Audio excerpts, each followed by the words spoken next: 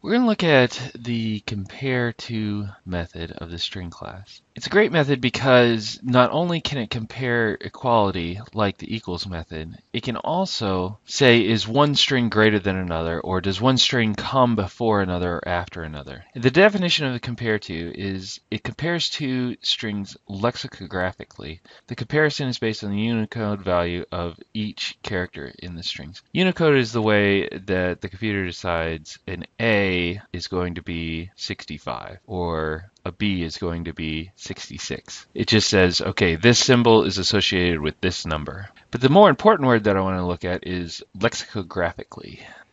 Lexicographic ordering is pretty much dictionary ordering. If you want to think about how words are going to be organized, they're going to be organized as they would be inside of a dictionary. So if the first word is less than the second word, you're going to get a negative number, and word 1 would come before word 2 in the dictionary, like ape versus zebra.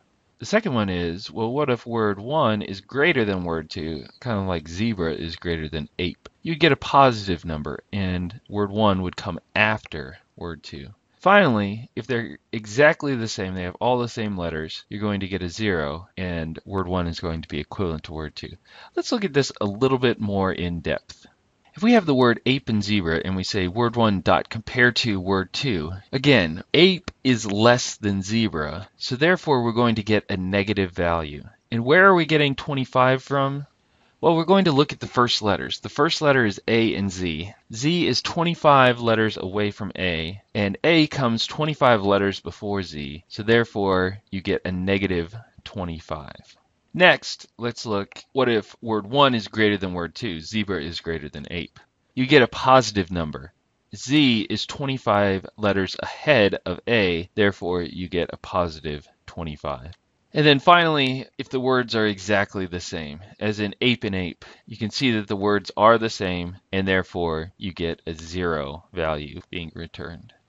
You have some special cases that we need to look at. This particular one is the same as dictionary ordering. If you have ape and apple, well, notice that you would get negative 11. Where does that negative 11 come from?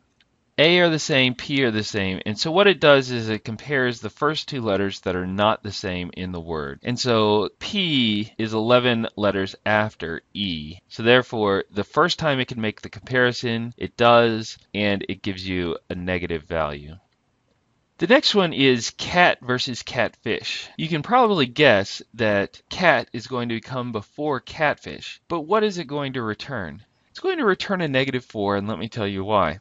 It compares C, A, and then T, and then it finds out I can't make any more comparisons because the first word is done. So what it does is it says, I'm going to look at the longer word. The longer word is, of course, catfish, and catfish is 4 letters longer than cat. Once it decides that 2 words are equal and 1 word is ended, it says, okay, how much longer is 1 word than the other? And you can see that catfish is 4 letters longer than cat. Therefore, we get the negative 4.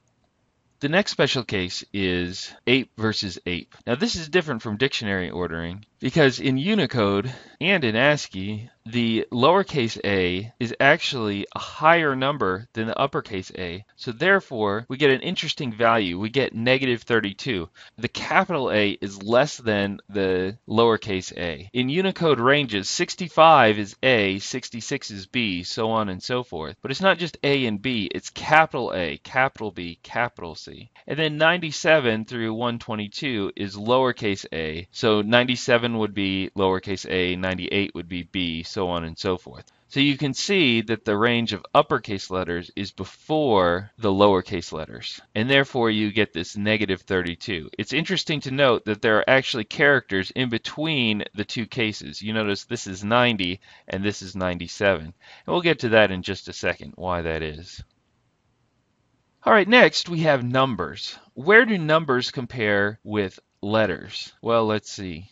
Numbers 0 through 9, which is all the numbers in a base 10 numbering system, are 48 through 57 in the Unicode range. And this puts them before uppercase letters and before lowercase letters. And you can see also 57, 65, there's a whole bunch of symbols in between 57 and 65. But for now, what's important to understand is that if you have a number, it's going to come before any letter.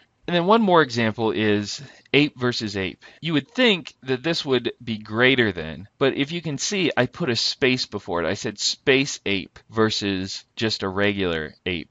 And the space character comes before all printable characters. And also the exclamation point, the quote, and the pound sign would become before even numbers. But then after numbers, we have the colon, semicolon, the equals, and some other characters. And then after the capital letters, we would have the bracket, caret, and underscore. And then finally, after the lowercase a through lowercase z, you get the U with umlaut, the enye, the copyright, and the question mark. Symbols are spread throughout the Unicode ranges. Most of the special characters are after the lowercase letters, but there are some that are interspersed between numbers, capital letters, and lowercase letters. If you can remember the range of numbers, capital letters, and lowercase letters, you'll be doing pretty well. And then you can look at a ASCII chart or a Unicode chart to see where all of the special characters line up.